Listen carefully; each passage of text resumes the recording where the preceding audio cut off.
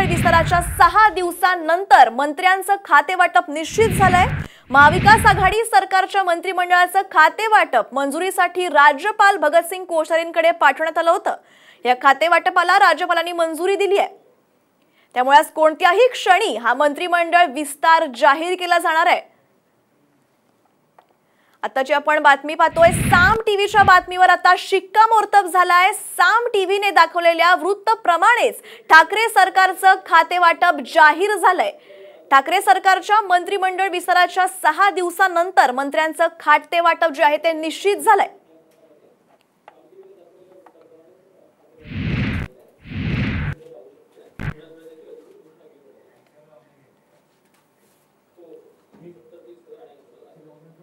तर आताची आपण बातमी पाहतोय, मंत्रिमंडळ वाटपाला मंजुरी मिळालेली आहे।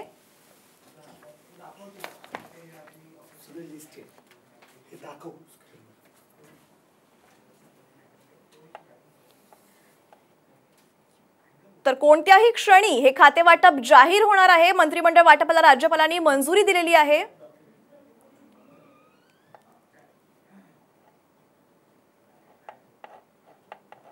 तर आताची आपण बातमी पाहतोय, ठाकरे सरकारच्या मंत्रिमंडळ विस्ताराच्या 6 दिवसांनंतर मंत्र्यांचं खातेवाटप जे आहे ते निश्चित झालंय।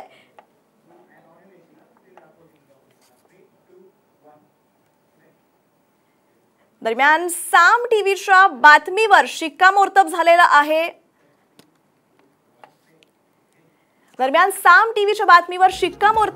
साम टीव्हीने दाखवलेल्या वृत्ताप्रमाणेच ठाकरे सरकारचं खातेवाटप झालंय। आपल्याकडे ही जी लिस्ट आहे ती आता समोर आलेली आहे। ठाकरे सरकारच्या मंत्रिमंडळ विस्ताराच्या 6 दिवसांनंतर मंत्र्यांचं खातेवाटप जे आहे ते निश्चित झालंय।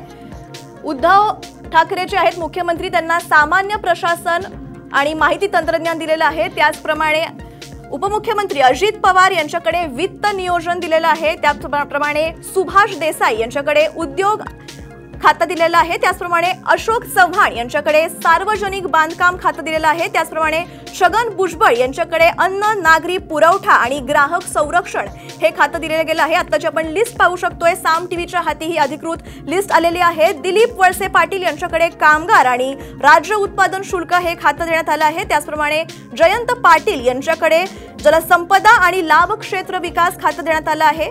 नवाब मलिक यांच्याकडे अल्पसंख्याक विकास आणि कौशल्य विकास हे खातं देण्यात आलं आहे। त्याचप्रमाणे अनिल देशमुख यांच्याकडे गृह खातं दिलं गेलंय। विजय उर्फ बाळासाहेब थोरात यांच्याकडे महसूल खातं देण्यात आलेलं आहे। त्याचप्रमाणे राजेंद्र शिंगणे यांच्याकडे अन्न आणि औषध प्रशासन खातं देण्यात आलंय। त्याचप्रमाणे राजेश टोपे यांच्याकडे सार्वजनिक आरोग्य आणि कुटुंब कल्याण हे खातं देण्यात आलेलं आहे। आताची आपण लिस्ट बघू शकतोय, हसन मुश्रीफ यांच्याकडे ग्राम विकास खातं आहे। नितीन राऊत यांच्याकडे ऊर्जा खातं, वर्षा गायकवाड यांच्याकडे शालेय शिक्षण खातं देण्यात आलेलं आहे। जितेंद्र आव्हाड यांच्याकडे गृहनिर्माण खातं देण्यात आलंय। त्याचप्रमाणे एकनाथ शिंदे यांच्याकडे नगर विकास आणि सार्वजनिक बांधकाम खातं आहे। सुनील केदार याप्रमाणे पशुसंवर्धन कल्याण हे सुद्धा खातं देण्यात आलेलं आहे। विजय वडट्टीवार यांच्याकडे देखील इतर मागासवर्ग खाती देण्यात आली आहेत।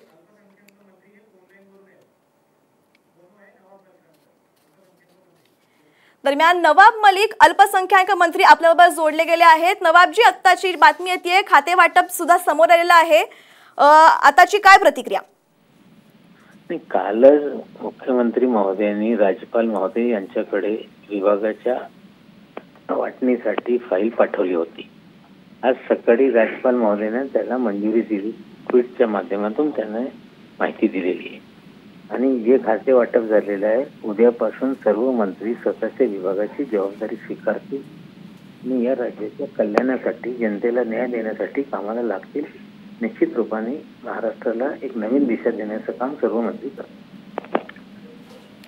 नक्कीच नवाबजी, धन्यवाद तुम्ही दिलेल्या प्रतिक्रियेला, साम टीव्हीशी बोलल्याबद्दल धन्यवाद। तर आताची आपण बातमी पाहतोय, 6 दिवसानंतर हे जे आहे ते मंत्र्यांचं खातेवाटप जे आहे ते निश्चित झालंय आणि साम टीव्हीच्या बातमीवर शिक्कामोर्तब झालंय। साम टीव्हीने दाखवलेल्या वृत्ताप्रमाणेच ठाकरे सरकारचं खातेवाटप जे आहे ते जाहीर झालंय।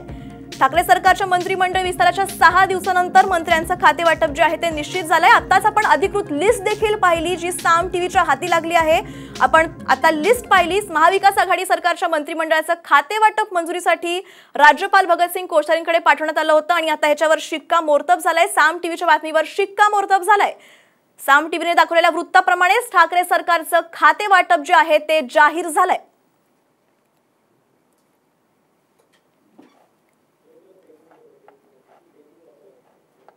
महाविकास आघाडी सरकारच्या मंत्रिमंडळाचं खाते वाटप मंजुरीसाठी राज्यपाल भगतसिंग कोश्यारींकडे देखील पाठवण्यात आलं होतं आणि या खाते वाटपाला आता मंजुरी देण्यात आली आहे। त्यामुळे दरम्यान अजून एक महत्त्वाची बातमी समोर येतेय। उद्यापासून मंत्री आपापला कार्यभार सांभाळणार आहेत। नवाब मलिक यांनी साम टीव्हीला माहिती दिली आहे। उद्यापासून आपापला जो खाते वाटप आहे तो मंत्रिमंडळ जे सांभाळणार आहे। खाते वाटप जाहीर झालेलं आहे। आत्ताच्या घडीची सर्वात मोठी बातमी आपण पाहतोय। खाते वाटप जाहीर झालेलं आहे आणि उद्यापासून मंत्री आपापल्या कार्यभार जो आहे तो सांभाळणार आहेत। नवाब मलिक यांनी साम टीव्हीला माहिती दिलेली आहे। उद्यापासून काम जे आहे ते सुरळीतपणे व्यवस्थितपणे सुरू होणार आहे। खाते वाटप जाहीर झालंय। सामच्या बातमीवर शिक्कामोर्तब करण्यात आलंय। ठाकरे सरकारचं खाते वाटप जाहीर झालंय। उद्यापासून मंत्री जे आहेत ते आपापल्या कामाला सुरुवात करणार आहेत अशी माहिती नवाब मलिक यांनी साम टीव्हीला दिली आहे। ठाकरे सरकारच्या मंत्रिमंडळ विस्ताराच्या 6 दिवसानंतर मंत्र्यांचं खाते वाटप जे आहे ते निश्चित झालंय। आपण आत्ताची लिस्ट पाहू शकतोय।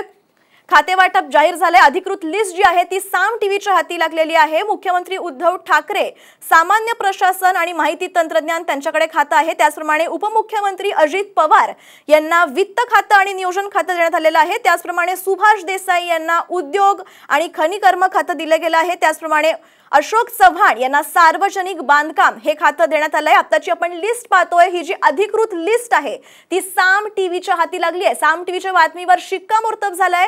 साम टीव्हीने जी वृत्त दाखवलं होतं त्याचप्रमाणे ठाकरे सरकारचं खाते वाटप झालंय। दिलीप वळसे पाटील यांना कामगार आणि राज्य उत्पादन शुल्क खातं मिळालं आहे। त्याचप्रमाणे जयंत पाटील यांना जलसंपदा आणि लाभ क्षेत्र विकास खातं मिळालंय। नवाब मलिक यांना अल्पसंख्याक विकास हे खातं मिळालंय। त्याचप्रमाणे अनिल देशमुख यांना गृह खातं मिळालंय। बाळासाहेब थोरात यांना महसूल खातं देण्यात आलंय। त्याचप्रमाणे राजेंद्र शिंगडे यांना अन्न आणि औषध प्रशासन हे खातं देण्यात आलंय। राजेश टोपे यांना सार्वजनिक आरोग्य आणि कुटुंब कल्याण हे खातं दिलं गेलं आहे। तर हसन मुश्रीफ यांना ग्रामविकास खातं, नितीन राऊत यांना ऊर्जा, वर्षा गायकवाड यांना शालेय शिक्षण, जितेंद्र आव्हाड यांना गृहनिर्माण, एकनाथ शिंदे यांना नगर विकास आणि सार्वजनिक बांधकाम, सुनील केदार यांना पशुसंवर्धन, दुग्ध व्यवसाय विकास, त्याचप्रमाणे विजय वडट्टीवार यांना इतर मागासवर्ग, सामाजिक आणि शैक्षणिक मागासवर्ग ही खाती देण्यात आली आहेत। अमित विलासराव देशमुख यांना वैद्यकीय शिक्षण, उदय सामंत यांना उच्च आणि तंत्र शिक्षण, दादा भुसे यांना कृषी खातं देण्यात आलेलं आहे। त्याचप्रमाणे संजय राठोड यांना वने आपत्ती व्यवस्थापन हे खातं देण्यात आलंय। त्याचप्रमाणे गुलाबराव पाटील यांना पाणी पुरवठा आणि स्वच्छता हे खातं देण्यात आलेलं आहे। आत्ताची आपण अधिकृत लिस्ट पाहतोय। साम टीव्हीच्या हाती ही लिस्ट जी आहे ती अधिकृत आलेली आहे। आत्ताची आपण लिस्ट पाहतोय। त्याचप्रमाणे केसी पाडवी यांना आदिवासी विकास हे खातं जे आहे ते जाहीर झालेलं आहे। त्याचप्रमाणे संदीपान राव भुमरे यांना रोजगार हमी आणि फलोत्पादन खातं जे आहे ते मिळालेलं आहे। त्याचप्रमाणे बाळासाहेब उर्फ श्यामराव पांडुरंग पाटील यांना सहकार आणि पणन खातं दिलं गेलं आहे। त्याचप्रमाणे ॲडव्होकेट अनिल दत्तात्रय परब यांना परिवहन आणि संसदीय कार्य खाते दिलं गेलं आहे। असलम रमजान अली शेख वस्त्रोद्योग आणि मत्स्य व्यवसाय, त्याचप्रमाणे बंदरे विकास खातं त्यांच्याकडे देण्यात आलंय। त्याचप्रमाणे ॲडव्होकेट यशोमती ठाकूर यांना महिला आणि बालविकास खातं, श्री शंकरराव यशवंतराव गडाख यांना मृद आणि जलसंधारण खातं, धनंजय मुंडे यांना सामाजिक न्याय आणि विशेष सहाय्य खातं दिलं गेलेलं आहे। तर आदित्य ठाकरे यांना पर्यटन पर्यावरण हे खातं देण्यात आलंय।